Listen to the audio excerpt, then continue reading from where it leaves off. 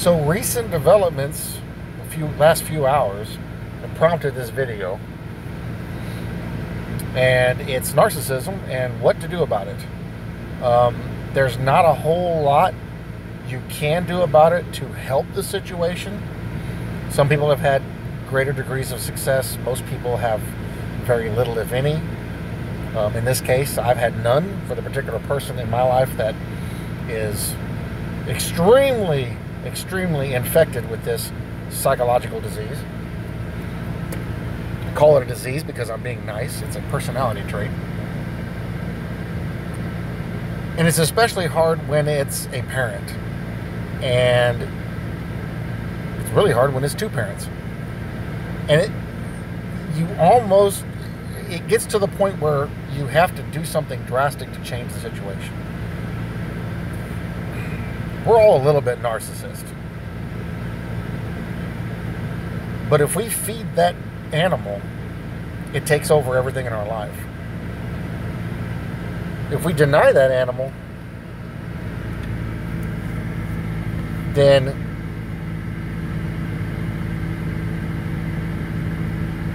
it won't grow and it won't take over. This is denying. Narcissism is of the flesh. It's denying the flesh and giving more power and authority to the spirit. It takes effort. A lot of people have said that hell is uncontrolled and unchecked narcissism. I tend to agree with that.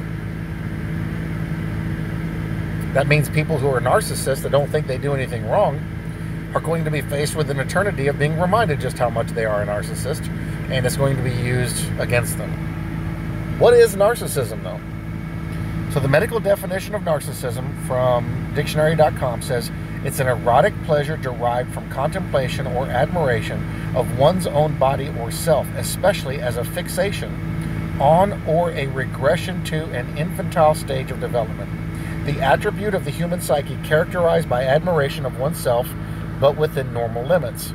Now, extreme narcissism goes way past that, to the point that the person will openly try to destroy their family and the people around them in different forms of manipulation, and will constantly redirect blame when everyone in the room sees them start the problem, and when they're called out on it, will completely ignore it, block it out, shut down, not think about it, talk over you, complain about things that you're literally trying to do for them, that saying nobody does them for them, so they don't have to face that about themselves. Wikipedia says narcissism is the pursuit of gratification from vanity or egotistic admiration of one's idealized self-image and attributes. Have you ever heard somebody say, I'm an empath, yet they show no empathy towards anyone else? Yeah, that's narcissism.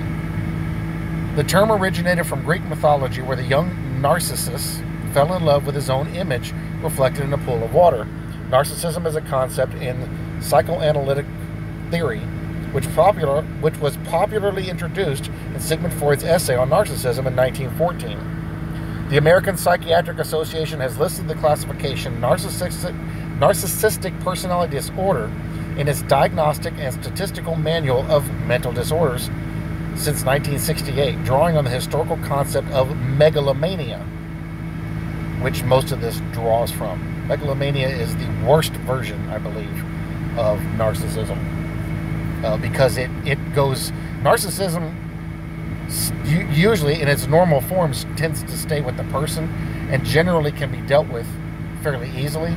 I believe megalomania is like 5 times worse. Nobody can deal with it, and they have no natural affection for anybody. They only use people to make themselves feel good about themselves. Whether it's family or friends, it doesn't matter who it is. They use people to make them feel good about themselves. A person like this typically is really in a very heavy place.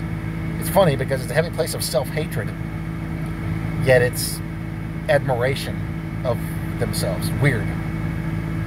If you have somebody in your family that's a narcissist, you know what I'm talking about, especially if it's gone to the nth degree, like what we talked about yesterday.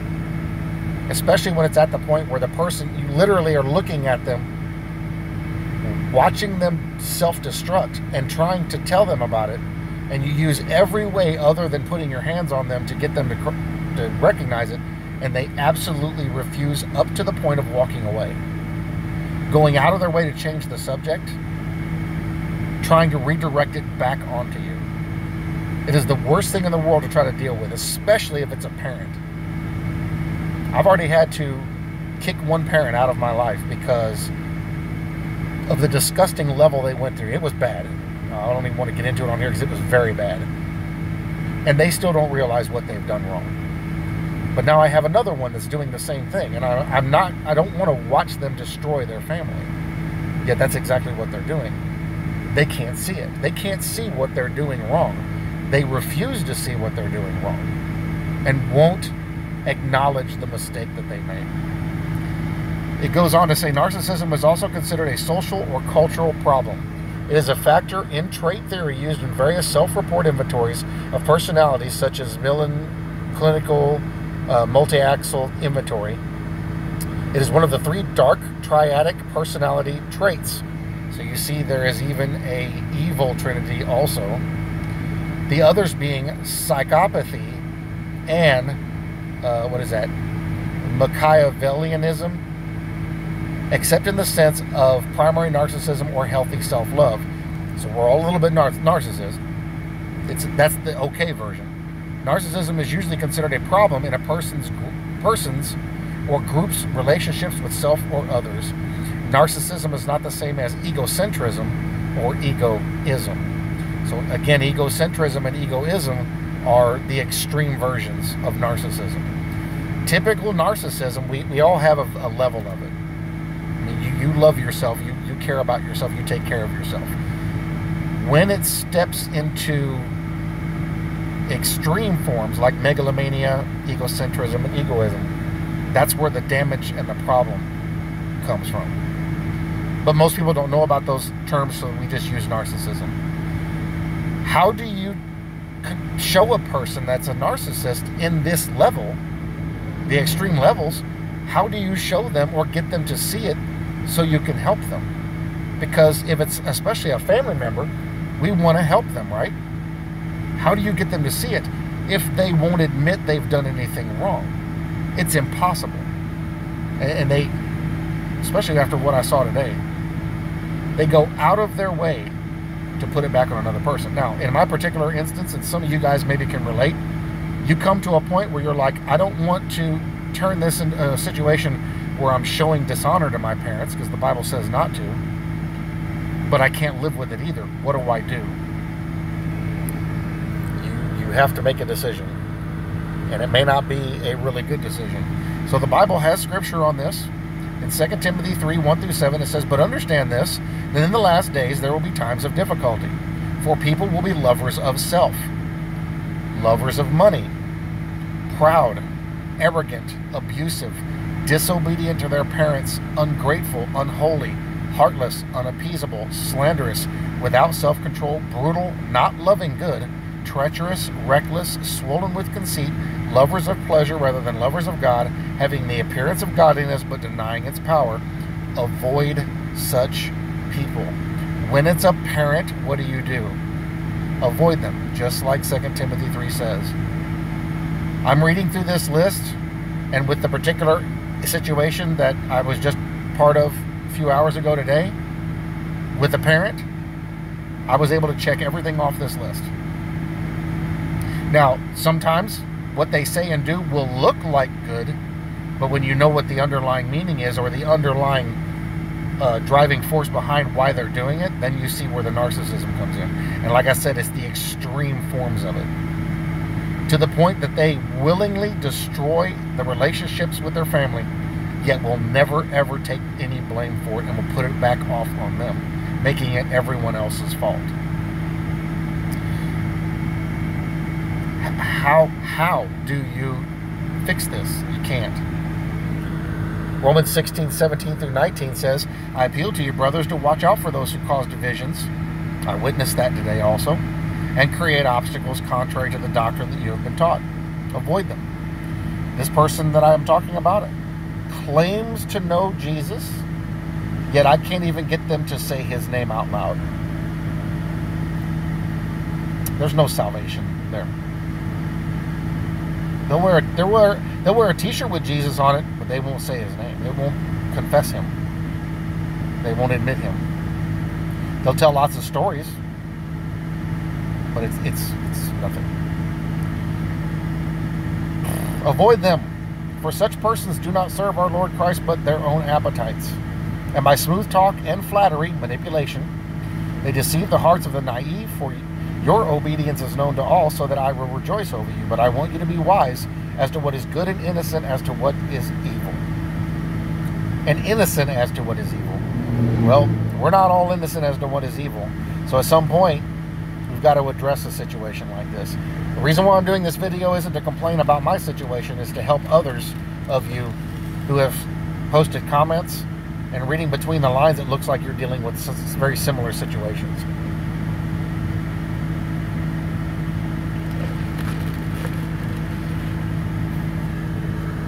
There is no easy way to deal with this. Let's do a couple of more. 1 Peter 5, 5-6. Likewise, you who are younger, be subject to the elders. If it's your parents, how do you address that properly?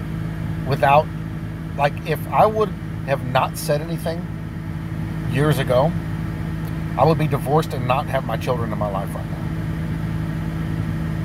My life would be ruined, and it would have been due to my parents' direct activities. Where do you draw the line? When does it stop? Clothe yourselves, all of you, with humility toward one another, for God opposes the proud but gives grace to the humble. Humble yourselves, therefore, under the mighty hand of God, so that at the proper time he may exalt you. What I find in the situation, particularly that I'm in, and you guys may be able to relate to this, is that I'm in a situation where I've got to remove individuals from my life to keep from things getting worse, to keep from getting into sin. He says, be angry, but don't sin. Yet, how do you address a situation like this? You know, it's the lesser of two evils in this case. I want to honor my mother and father, but yet if I keep them in my life's over. I mean, there's been times it's gotten close to the point of suicide. And not just me. So, what do you do in this case? It's so hard to make a decision on this. Philippians 2, 1-30, we're going to close after this. So if there's any encouragement in Christ, any comfort from love, any participation in the Spirit, any affection and sympathy, complete my joy by being of the same mind, having the same love, being in full accord and of one mind, doing nothing from rivalry or conceit, but in humility count others more significant than yourselves. Let each of you look not only to his own interests, but also to the interests of others. Have this mind among yourselves, which is yours in Christ Jesus. If we're doing that, the people are manipulating and using us to get more out of us. What benefit are we to them? At some point, my wife's at the doctor. At some point, when do you draw the line to keep them from sinning more concerning you? You know, if I willingly and knowingly allow somebody to keep doing that stuff, am I not partaking in agreeing with what they're doing that's sinful? Should I not stop the situation with if it's only one way to do it, to keep it from going further, to keep them from condemning themselves more? As it pertains to me, I can't help other situations, but as it pertains to me, is that not the proper way or to respond to a situation like this? But if you're in a relationship, well, what the Bible says, if you live with a contentious woman, and a contentious woman is somebody who likes to start fights and arguments.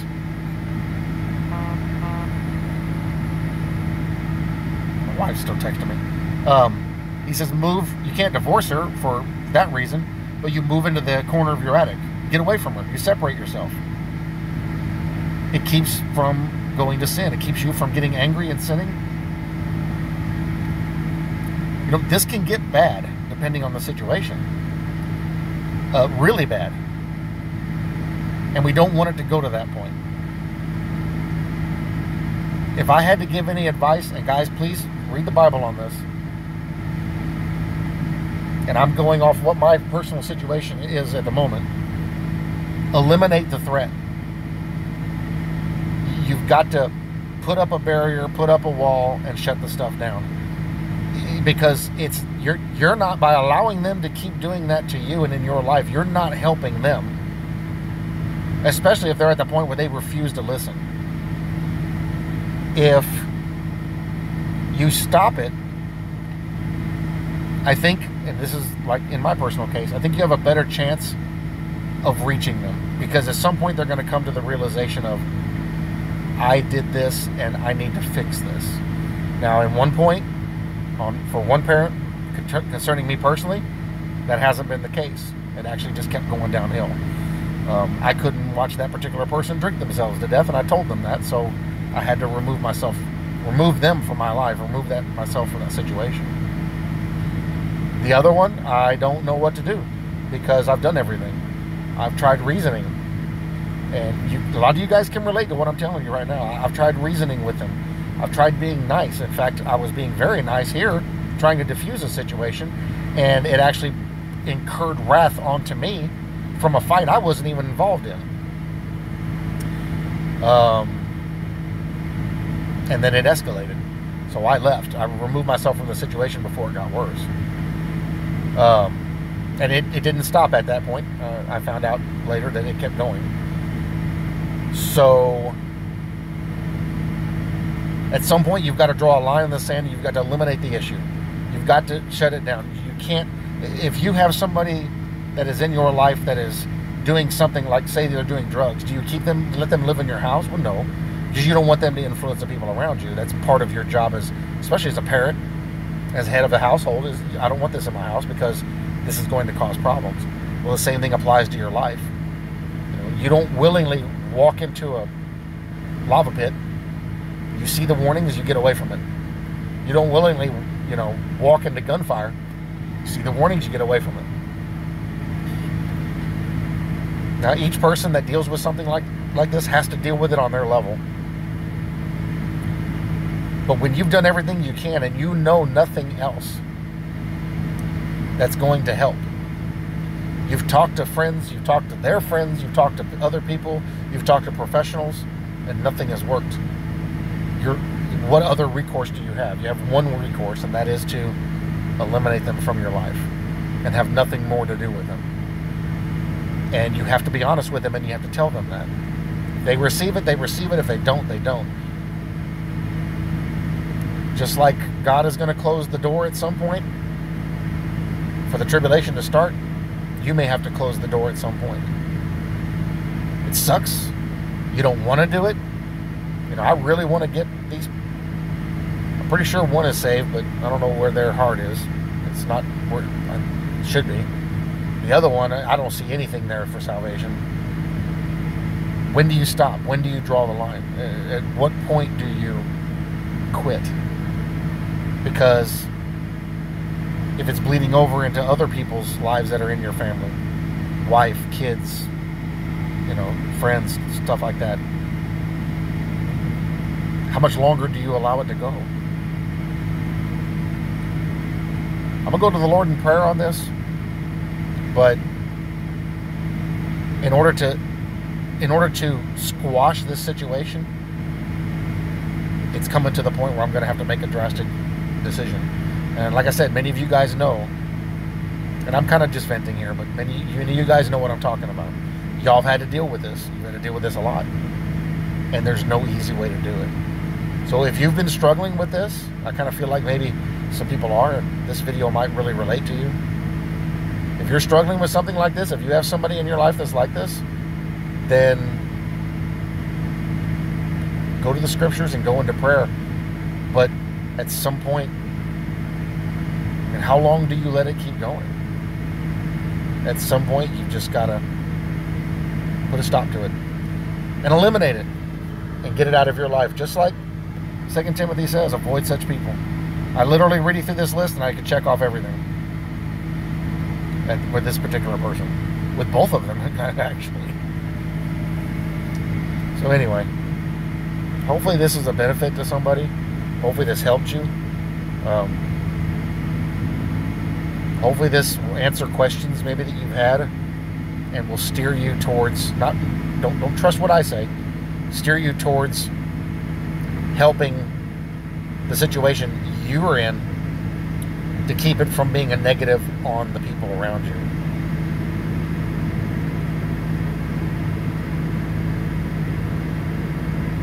Like I said, there's just no easy answer to any of this. We do what we can and ask the Lord to forgive us for everything else. All right, I love you guys. Like I said, I hope this was a benefit. I'll see you guys in the next video.